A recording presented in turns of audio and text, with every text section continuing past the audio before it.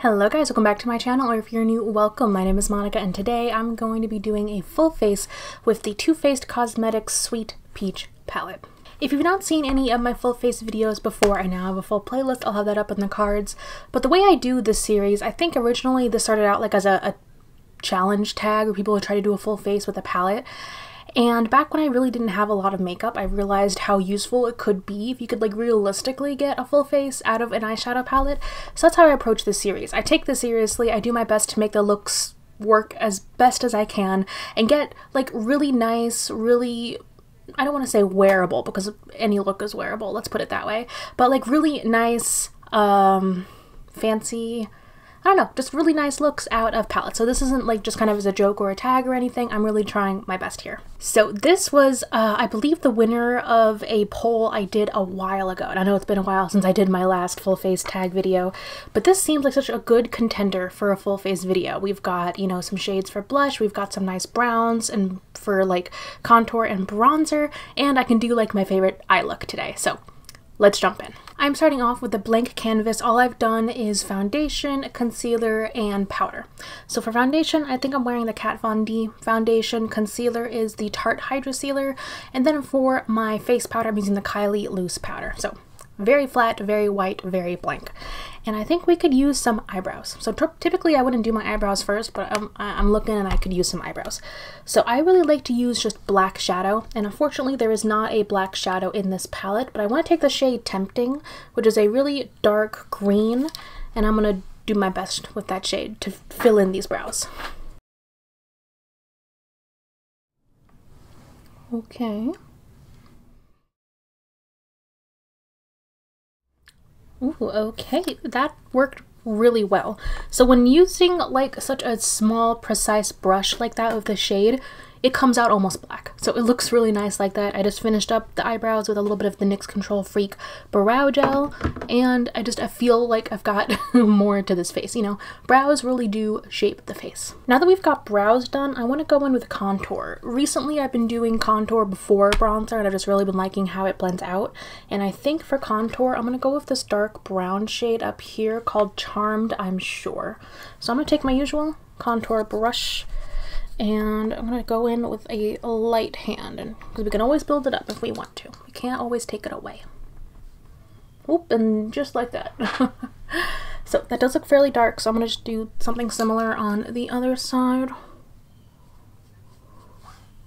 There we go.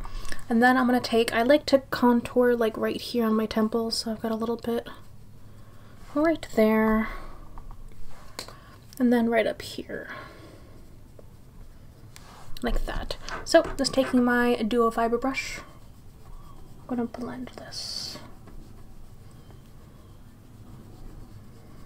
Oh, that actually blended out nicely. Okay, so we've got contour done. For bronzer, I went back and forth, but I think I'm gonna go with the shade Puree, this kind of light brown right here, because it looks closest to a contour. And I think this brush, this is just an old Morphe brush, I think it's gonna be small enough to fit in the pan. So I think I'm gonna load it up and just tap off the excess on my towel in front of me, and then go in like that, because we do want, my face is very pale, so I want to bring in some color, shape the face.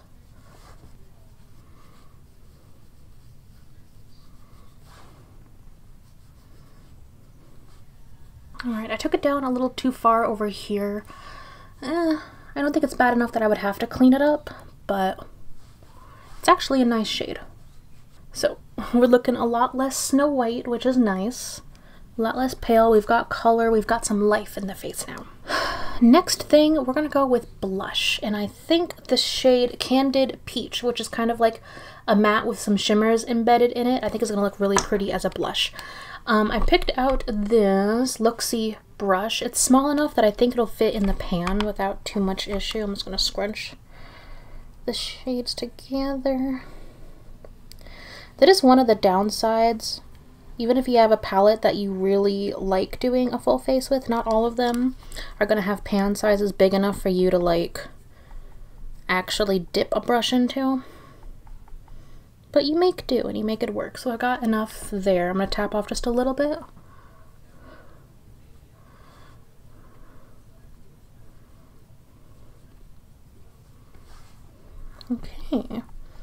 We can build that up a little bit. There we go. You see the difference? So we've got a nice bright blush, and we'll do the same on this side. Before I blend that out, I'm just going to take a little bit more of the blush and just add it to the very top of the chin. I don't know if I want to add a little bit to my nose.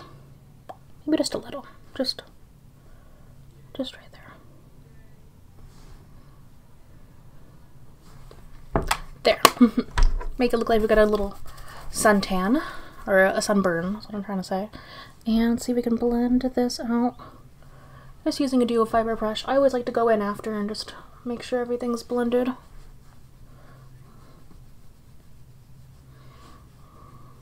I think I blended out a little bit more like away on this side, so let me bring that up a little bit. And I just want to add a little bit more to this side of the face because I feel like we got more blush on the other side and I want to even it out. There we go. Might have did a little bit too much on the nose, but we'll make it work. We will make it work. Alright, so the last for the base is going to be highlight. Now looking in here, I think the closest thing to highlight I'm going to get is either going to be the plain white shade or the yellow shimmer called Nectar.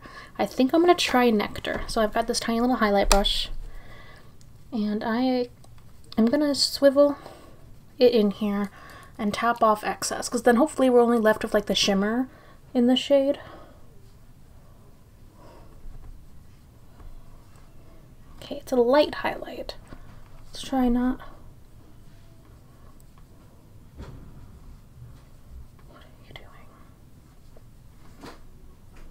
There we go.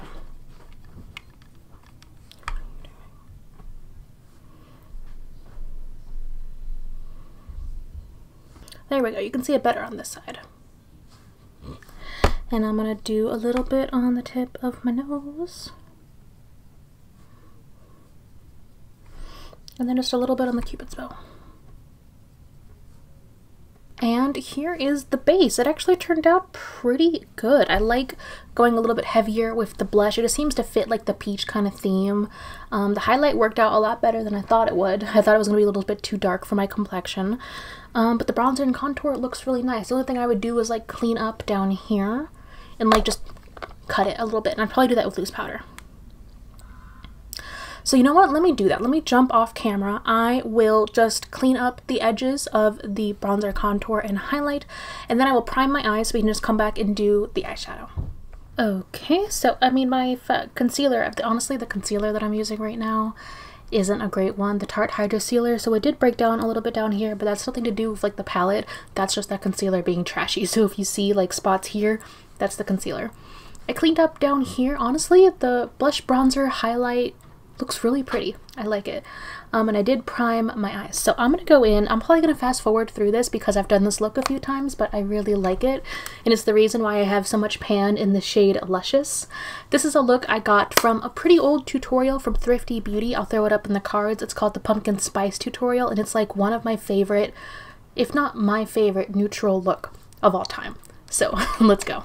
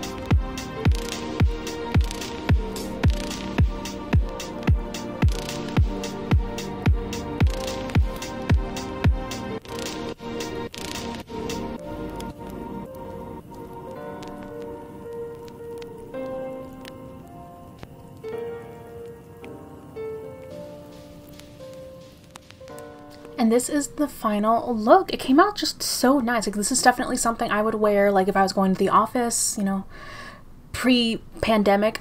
I would wear this like on an everyday basis. I personally just love this eye look. This is like my favorite neutral eye look, and that's why I'm gonna be so sad when I finally finish Luscious. Like, I have so much pan in the shade. I don't know what I'm gonna do without it. This is actually the most pan I've hit in a palette that I have not specifically tried to pan. Like, I have never put this in a project pan or a pan that palette, and I have this much pan in that palette, or in that shade, and then I've got a lot of pan in the shade down here. So just a little side note there.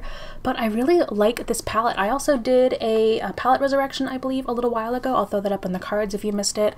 But this turned out so nice. And that's the whole point of this, like, you know, series, is to like do this with different palettes, see what kind of looks I can get, and just really utilize the makeup I own. So thank you guys so much for watching. Let me know down below if you have the Sweet Peach palette and if you would do this kind of look on an everyday basis, and I cannot wait to see you in my next video. Bye.